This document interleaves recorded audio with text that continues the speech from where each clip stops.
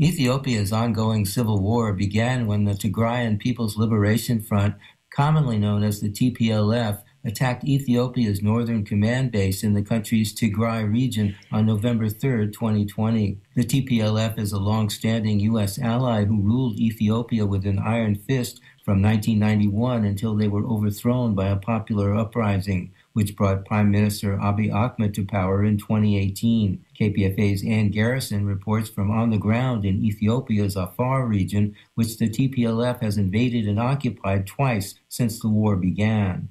Valerie Browning, founder of the Afar Pastoralist Development Association, is a legendary Australian nurse, known locally as Malaika, who has lived among the Afar desert pastoralists since the famine of 1973.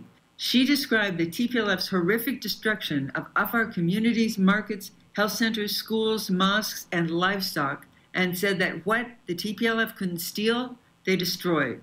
She didn't hesitate to blame U.S. and Western support for the TPLF for the catastrophe that Afar has been left in, with hundreds of thousands of destitute Afaris living in IDP camps or still in the desert lands they'd fled into to escape the TPLF.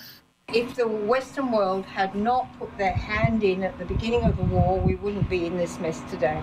So they interfered from the very beginning. They agreed with the TPLF. They allowed the TPLF. At the same time the TPLF fighting was going on, suffering and hardship had begun in Afar. They only started talking about the suffering and hardship at the Afar about 6 weeks ago, and that's when the first journalists were allowed to come here. Browning also dismissed the U.S. position that the TPLF is one warring party that should negotiate to reach some sort of shared power arrangement. The people of Tigray region should have a voice in parliament, she said, but the TPLF should not return to power after all the damage they have done in their war on Afar and other parts of Ethiopia. I think the American position is still that TPLF should be in government, and this is not going to go. The people of Tigray should have a space in the parliament of Ethiopia, huh? The same as any people of the country, but not the TPLF. No. Wait a minute. I mean, let's be fair.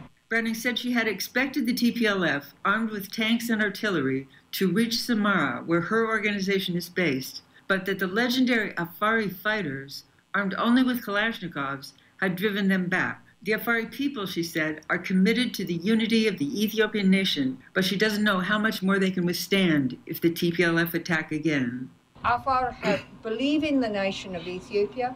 They try to keep the nation, and they want Ethiopia to be one country. They want Ethiopia to succeed, to have economy. This is, if you like, the jugular vein, this road from Djibouti, because it's bringing imports and exports. They're trying hard, but if TPLF come back again, it's too bad, because they've hurt Afar so badly with this livelihood. I don't know what we can do. I really don't know. Afar need food. They need water supply, clean water supply. They need medical help. They need anything. And if the TPLF come back and do dangerous destruction again, then Afar is in a shocking condition. In Afar region, Ethiopia, for Pacifica, KPFA Radio, I'm Ann Garrison.